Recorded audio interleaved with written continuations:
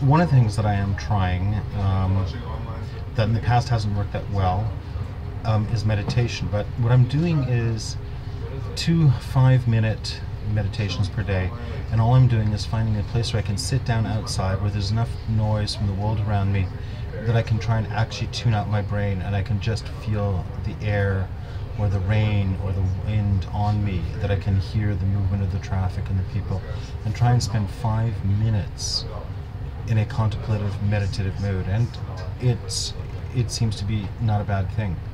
I'm not getting it done every day, and the afternoons are much sketchier than the mornings. The mornings are much easier, it seems, for me to be able to pull it off. And also, the more things I have going on, the harder to pull off. But I'm going to continue trying to see if I can do it. It's not a long period, but it's just a short period, and it sort of seems to be functioning as a bit of a regulation, and not reset, but sort of settling things down into a calmer perspective, to get rid of some of the anxiousness that a day always places in front of me first thing in the morning.